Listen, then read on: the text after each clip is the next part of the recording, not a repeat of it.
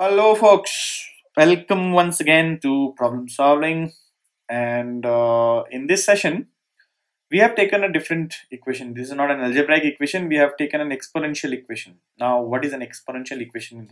So let's understand that first, and then we'll see how we can use the methods known for quadratic equations to solve exponential equations. Now exponential equation, for that matter, any exponential expression will be of the form of a to the power x, right? So a to the power x is nothing but where a is a constant, and x is variable. Okay, so this is how is it different from algebraic expression. So if you see, algebraic expression will be of the order x of the nature x to the power a, where x is variable, a is constant. Here it's upside down, so the base and the exponent have changed their places, right? So hence bases are constant but the exponents are variables. And if you have a expression containing those terms, then it is called an exponential expression. And when you equate this exponential expression to anything else, it becomes an exponential equations.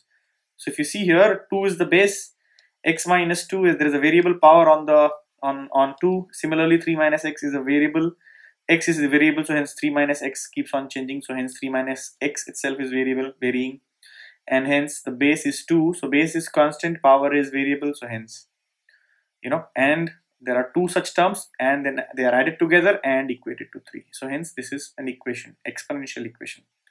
How to solve them?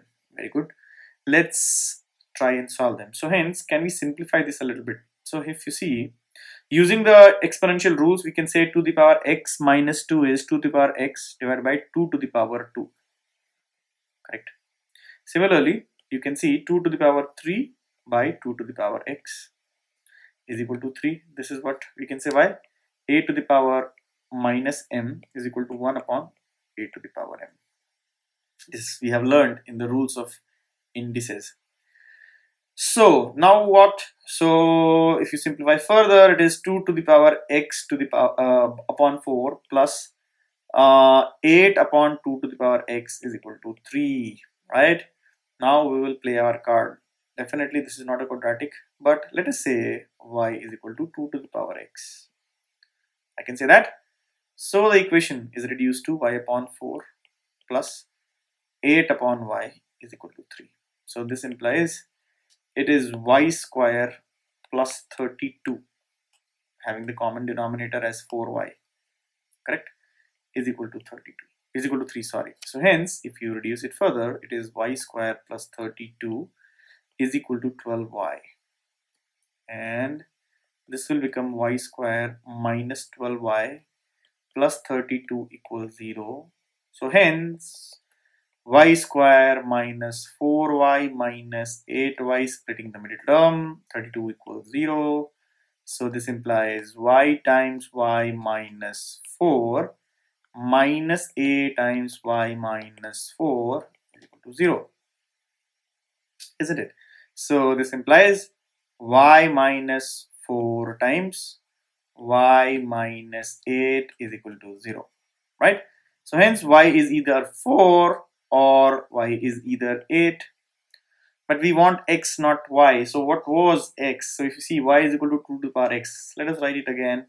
So 2 to the power x is equal to 4, so can be written as 2 square, and here similarly 2 to the power x can be written as 2 to the power 3. So if the bases are same, then in an equation, exponential equation, we can equate the coefficient, the exponents. So hence x is 2 and here x equals 3, right? So for exponential equation, what do you need to do? You make sure the bases are same. The bases are same, then you can equate the exponent. So hence there are two values, two roots to this equation, x equals to 2 and x equals 3, my friend. So hence even exponential equations can be reduced to quadratic equation and then can be solved.